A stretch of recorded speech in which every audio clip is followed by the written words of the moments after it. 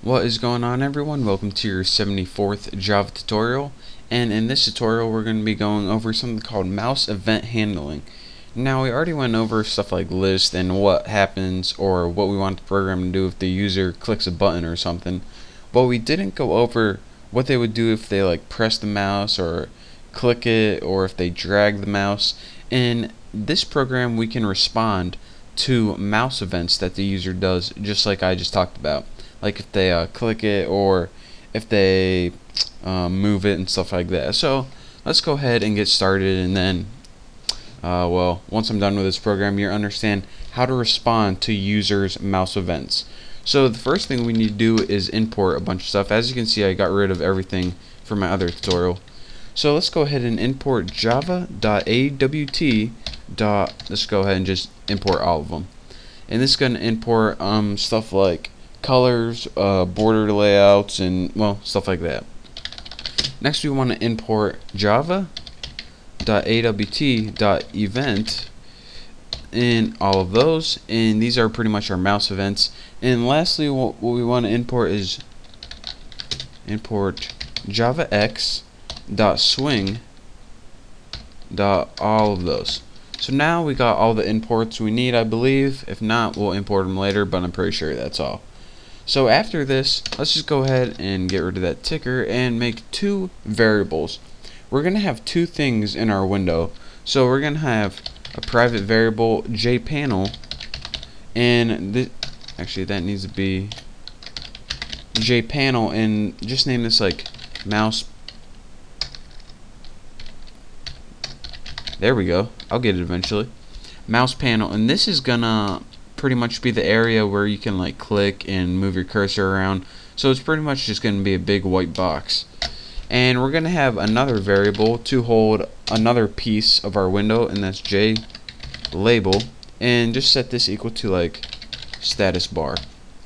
So here's what our window is going to look like. It's going to have a big empty space, and that's going to be called the mouse panel. And this is where we can test out all our mouse events like click, drag, release. And we're going to have a status bar at the bottom. And when we click, we want the status bar to say you clicked. When we drag, we want to have the status bar say you are dragging. But we got to program all that, so let's go ahead and get to it. So after we got our two variables, we can go ahead and make our constructor, which is pretty much going to construct our window. So name it public, whatever you name your class. I name mine GUI. Doesn't take any parameters because it's constructor. I mean, come on, seriously. We're not going to pass any constructors or parameters into it. And then we did super to, of course, change the title of it, because that is the constructor of the super class. JFrame changes the title. In other words, just put super and put title whatever you want. Now we pretty much got a window with a title bar on it. Not very exciting. So let's go ahead and change that mouse panel and actually make it something. And we will set this equal to new jpanel. So now we actually set it equal to something so we can use it now. So now let's do something else with it, something a little more exciting. Take that mouse panel and let's go ahead and set the background color using the built-in method set background. And nope, you don't put color. And as the arguments, it takes a color. So go ahead and put color white. So we're going to put this at white default, but don't worry, we're going to be changing it to something more exciting later on. And the last thing we need to do is, of course, add this to the screen. So go ahead and add mouse panel. But we don't want to do that. If you can notice, we didn't have a flow layout like we did last time. So for this layout, go ahead and put border layout dot center. And this is just going to make it appear in the center of the screen and fill up all the empty space. And we'll be going over layouts later on, so you guys probably don't know what this means yet, but trust me, you will in a little bit. So now we have on our window, which is this, we have a title, which is the title bar, and we have pretty much a background. Not very exciting. So let's go ahead and add that status bar we talked about right here.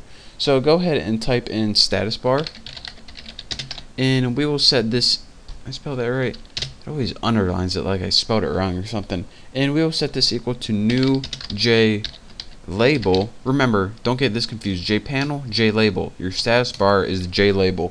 And just set it to You can just put default because that's what's going to happen by default.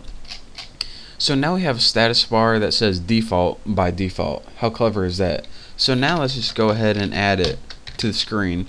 We'll be changing it later with the mouse events, but for now we just want to add it to the screen. Get it done with. Status bar, and for this, border layout south. And this means, for real simply, it's going to appear at the bottom of the screen.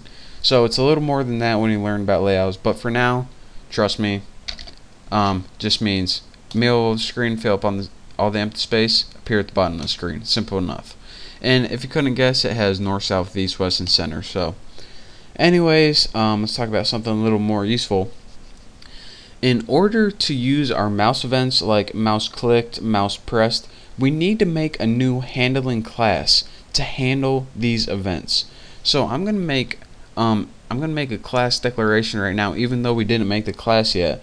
So in the future, we're gonna make a class called handler class, and I'm gonna make my object called like handler something easy. And of course, we're gonna set it equal to new handler class. Gotta make sure I don't type anything wrong there. So now, there we go. Make sure they're spelled the same. That's how I check. If you're using Eclipse, and if you like click one thing, it'll highlight everything else.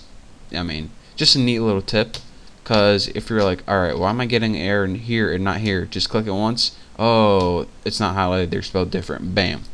So anyways, what we want to do is we're going to add 2 listeners because we're going to be implementing from 2 different classes. There are 2 different types of ways, or there are pretty much 2 different types of mouse events. The first set of mouse events is like anything that you can do when the mouse is still, and these include press, clicked, release, and there are 2 other ones that are kind of funky called entered and exit, which is enter the space and exit the space. But the next class we're going to implement from is what you can do while the mouse is moving. And you can of course move the mouse, or if you hold down the mouse, it's called dragging the mouse. So let's go ahead and add 2 listeners right here. I sound like what's that guy from politics? Yeah, whatever he is. That's what I just sounded like. So mouse panel dot add mouse listener. How easy is that? Handler.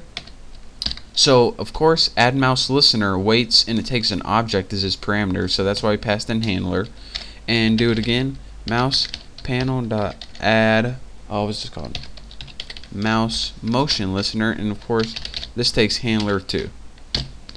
So now we're getting an error here because we didn't build the class yet, which we're going to do in the next tutorial.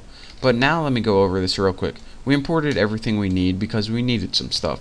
We extended JFrame, which allowed us to build windows. We made 2 things in our windows, a panel and a status bar.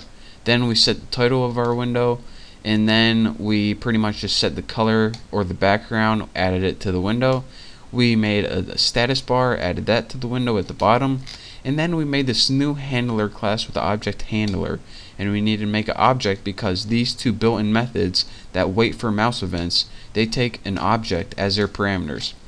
So in the next tutorial, we're actually going to be going over some of these mouse events, such as what happens when you click the mouse, and we're going to be adding some functionality to it. And if we have time, we'll probably run it, but we might not. So thank you guys for watching now. I cannot wait to build this next class in the next tutorial. So again, thank you. Don't forget to subscribe, and I'll see you next time.